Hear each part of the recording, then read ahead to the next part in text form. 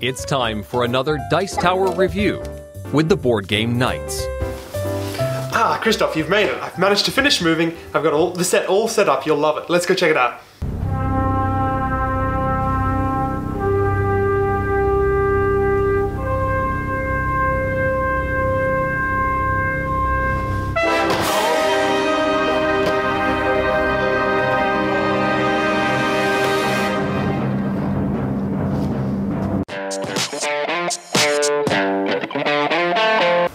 Hello and welcome to the Board Game Knights. I'm Sam Gillespie. I'm Christoph Schrader, and today, welcome to our new digs on the all-upgraded Board Game Knights. So, Board Game Cavaliers? Maybe.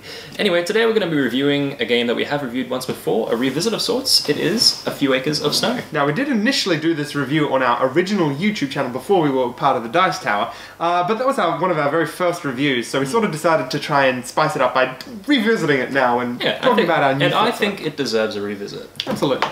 A Few Acres of Snow is a two-player war strategy game that uses deck building as a mechanic. It was developed by Martin Wallace and published by Tree Frog Games. This game does something very interesting with the deck building genre by having every location on the board corresponding to a certain location card. And each of these location cards have certain resources like money or furs or military power or ships or boats or other things like that which you'll need to progress your entire forces forward. And the interesting thing in this game is how they go about conquering new locations.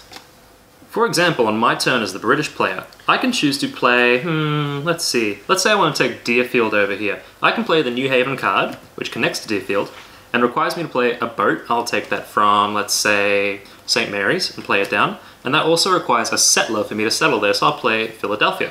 And those three cards then allow me to place a settlement on Deerfield. Once you take a location, you then look through the deck of available location cards, find it and add it to your discard pile. Now you can immediately see that you require a large number of combinations of cards to take new locations rather than just being able to take them very easily. And as you take more and more locations, getting those combinations gets harder and harder. Because you need that starting location, you need the resources to get there, and then you need to place it. And then you're adding cards to your deck. So you can see that there's bloat coming straight into the game, very quickly, very fast, if you expand too quickly and too early.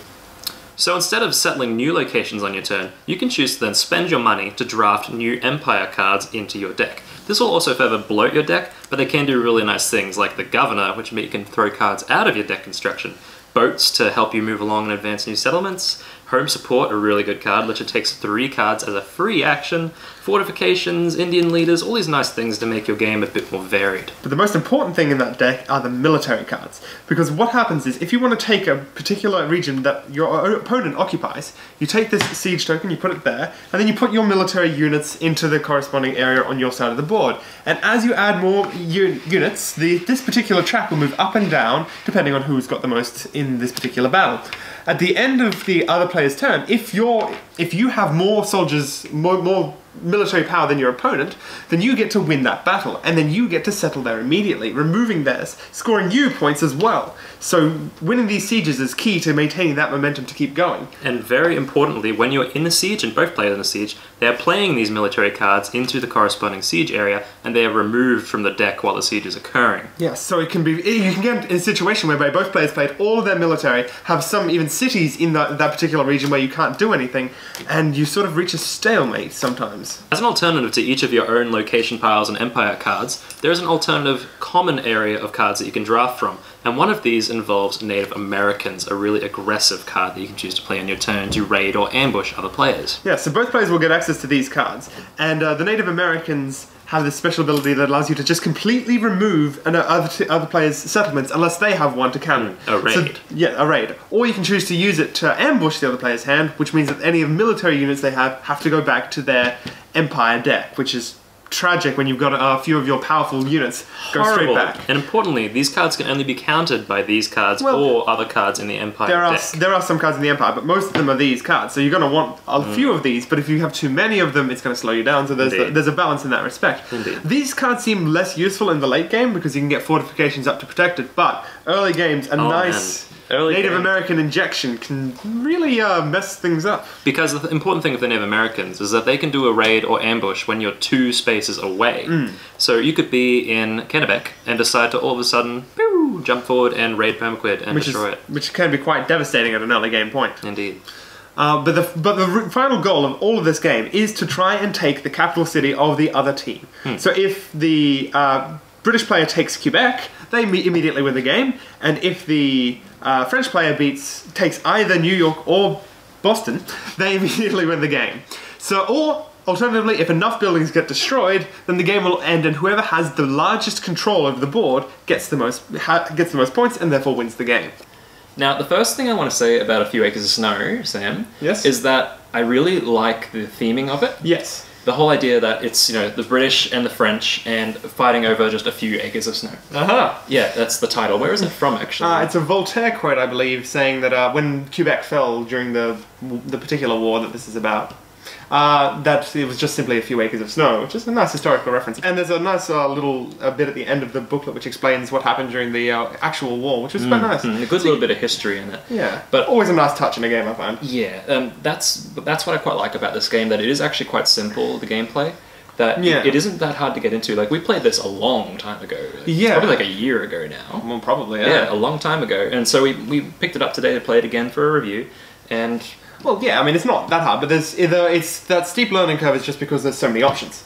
Yes, that's You're true. just sitting there looking through this massive reference sheet going, okay, I could do this. But But reality, you only have 2 or 3 options. But that's a good thing. But you have to filter that. There's a lot of options you can do, but here's the thing. This is where it differs from a game like Twilight Struggle in a way, where you've got that hand of 5, and you're going to have to... You need one card to do one thing, like connect a location. Yes, yes. And then you also need, say, settlers. That was my big problem, to have settlers as well. Yeah. And that was always on the card I was trying to play to get that location. Well, yeah, that's exactly it. Yeah, you always never had the right cards at the right time, and A Few Acres of Snow was that frustrating aspect of going, this isn't the card I need, this isn't the card I need, this isn't the card I need. And you're spending turns doing very little but trying to cycle your deck sometimes when you've not got that optimum deck, which you will get. Yeah, because... You'll never get that optimum deck. Yeah, there's a nice mixture there going on of deck building, like Dominion style, getting more cards, adding to them, and changing your deck density. Yeah. And then the card drafting, trying to bring the cards in to then add to Yeah. that. The irony being that you can bring in the governor card, for example, to remove cards. And then it adds more and then by adding a card, and the governor itself is made of bloat. So, yeah, the number of times you draw it and you go, I can't do anything with this right now. the game starts nicely, and just the way I remembered it, it was nice and fun. Very quick back and forth, taking one place and losing another one. You can launch a siege early on and just raid early on, and everything moves by quick. But it does have a thing whereby if a player doesn't get ahead early on, it can sort of drag when there's like 2 big fortifications, and you can sort of look at that. You can maybe go this way or this way, but it's like there's massive choke points. That's the point of the game. Yeah. There's choke points, and that can sort of slow down the game a little bit. Yeah, I actually forgot that getting to Kennebec. Yes. Getting to Kennebec did not grant you access to Quebec. Which is right adjacent to it, which makes you think that the British player can just storm straight through, but you can't. Which is a bit annoying if you don't really know that. But that's, of course, but fair enough, because it is like 2 steps down the road from your starting. Yeah, exactly. But that was the biggest gripe for this game for me, was that the mid-game, always, it slows down. And instead of fighting the other player, you are fighting your own deck. Earlier you compared this to Twilight Struggle. You were saying that it's not quite... It is different, and I actually think I prefer Twilight Struggle personally, because in Twilight Struggle things were happening all the time. Every single turn, the intensity of it maintained that pace. But the board got bigger and bigger, and you actually developed, and things actually felt bigger and more. The stakes felt like they were racing. Whereas in this one, sure, you had more area, but you just ended up seeing it as 3 choke points. It didn't matter how many places you had on the side, because it's only those choke points that really matter. I do compare them directly, since we have played them recently, one to the other. But this game is a lot simpler than, like, if you're trying to pick between 2 games to play, I would say this one is definitely more accessible. I would agree. You could probably play it with more people, but it is. You can only play with 2 people. I know what you mean. Yeah. Your pool of 2 people. Your pool of 2 people, Yeah, so your pool of 2 people for Twilight Struggle is very tiny. And your pool of 2 people for Few Acres of Snow is potentially larger. So, I think, as a game, I would recommend A Few Acres of Snow. Oh, I absolutely would as well. However, that Achilles heel is that mid-game where it does slow down and you're just fighting your deck as it gets really, really fat. Yeah. And slow. And, now there is also some criticism out there that there are some strategies that are a little bit overpowered for the British, and I believe that was only in the 1st edition, and this is probably going to end up with comments on the YouTube if I made a mistake, but I believe the 2nd edition has significantly reduced that. I haven't gone up to read strategy online because I don't do that. I think it's an asymmetrical game, and I think it's rather balanced in the way that the French player is generally low on money. Yes. However, they can use their trader to change furs and get its money that way. They've done a nice asymmetry in this game. Asymmetry. And the British have lots of money to begin with, but they have the settlers and boats that they need to advance, but they're most of the time on the same cards. Yes. So the timing with getting those cards and playing them is very important. Yeah, and it is a timing game, and you'll always screw it up, and I think it's kind of fun when things go wrong. But there is an upper limit where it just goes, come on, I just can't get anything. Okay, for theme, this game nails it, especially with the gameplay that it does. You get snowed in with your cards. It gets slow, and you really have trouble with it then. And you're just like, this war has to end. What is the next form of action? So I was trying to build up the left side of the board to get, the small points in there, assuming the game was going to end when you were ambushing with Native Americans to, raid and ambush my settlements.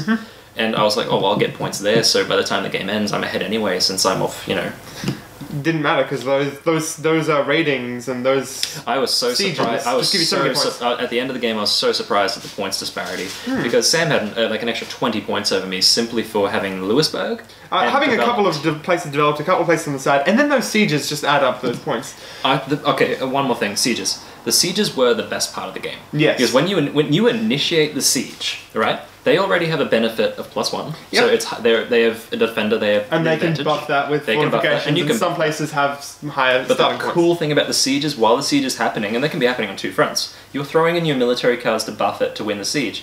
But it's helpless because you're putting down a card and it's in the siege pile until the battle ends. So we had a siege right at the start of the game, and you robbed me of like half my hand, and I was cycling through the same 3 or 4 cards. Yep. And so that siege had to end. Exactly. And I wasn't going to let it end because I was still able to do other things. I was able to build up my economy while he was trying to just survive. It took all of my focus away.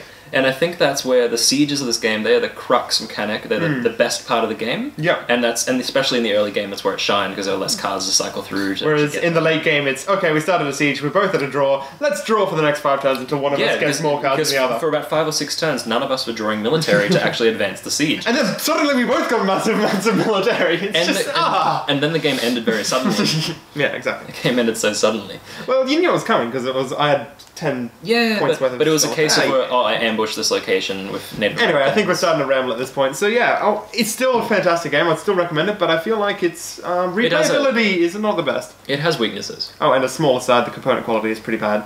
Really? It's just little bits of. It's still the standard wood bits of. Yeah. But the card quality is terrible. In Townsville, it's very humid and the cards stick together. I will defend it by saying that we're spoiled by like Fantasy Flight games. Well, maybe, but the problem here is that we live in a humid area, and this may be just us, but we found that the cards stick together.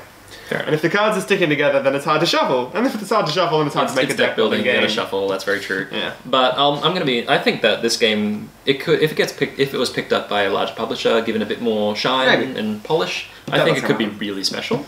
Yep. But it's unfortunately got its weaknesses. We hope you've enjoyed our wrong voice. We hope you've enjoyed our review of A Few Acres of Snow. Sacre bleu, fromage, camembert. We'll see you next time here on the Board Game Nights. Thanks for watching our review today. For more information about board games, as well as the #1 board game audio podcast, check out Dicetower.com for reviews, interviews, and more. I'm Eric Summerer, and you've been watching The Dice Tower.